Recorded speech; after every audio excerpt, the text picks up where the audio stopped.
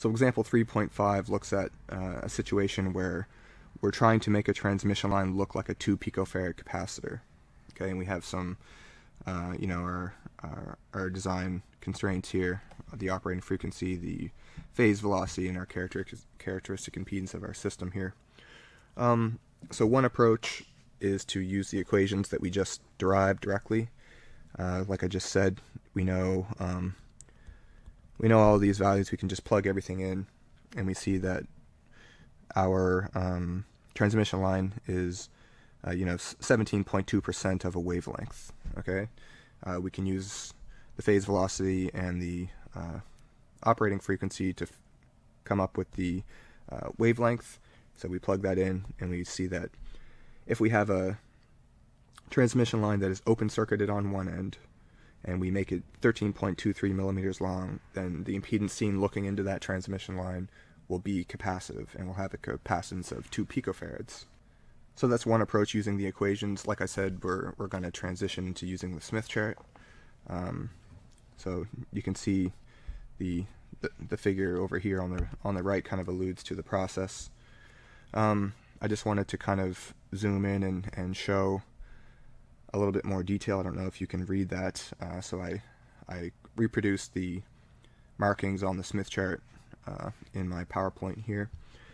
So this is the 0 point, corresponds to the case where the load is short-circuited, like I mentioned before.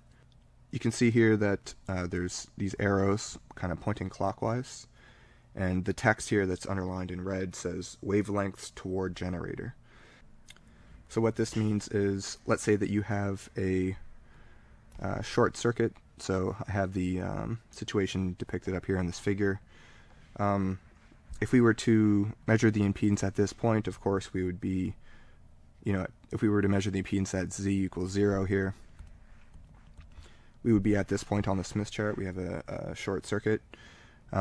As we move away from the load and towards the generator, that causes us to rotate around the Smith chart in this direction, which is indicated by these arrows on the Smith chart. Okay, so let's say we ended up at this point at z in, at d equals L here.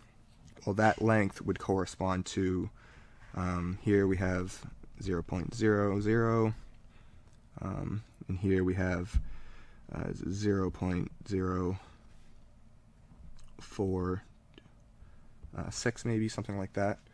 So this distance, this rotation here, would correspond to 0.046 of a wavelength. Okay, you just take the point where you end up, and you subtract off the point where you started from, and it gives you the fraction of a wavelength that corresponds to that rotation. So this fraction of a wavelength is the length of the transmission line that would be required in order to make that impedance transformation from point 1 to point 2. Okay, at where z equals 0 and z equals L. Okay, so I hope that's clear. Alright, so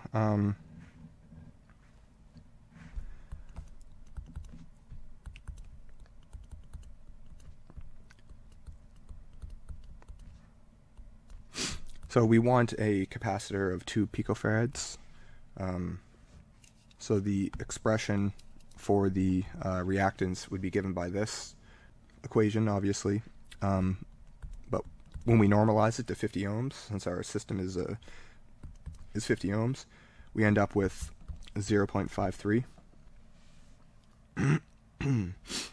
So we have to find out which curve of constant reactance corresponds to this number here. So I guess using the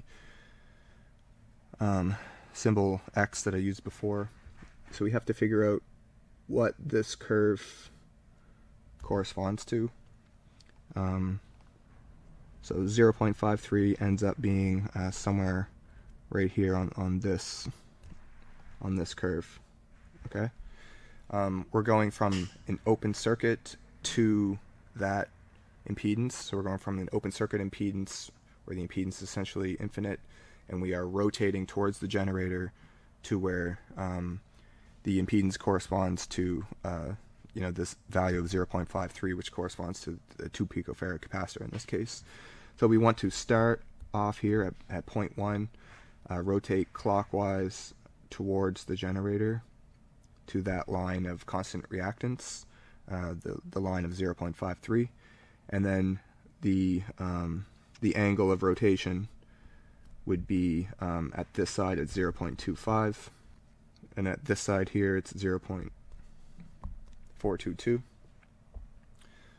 So rather than using these equations that we used last time, we know just from the Smith chart, reading directly from the Smith chart the amount of rotation that would be required to go from an open circuit to this constant reactance curve would be the difference between the readings that we see on the outside of the Smith chart.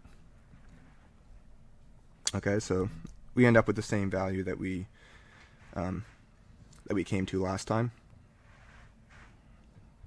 of 13.23 millimeters. So hopefully that was clear. It's it's a very manual process. You just have to do a couple examples in order to get it down.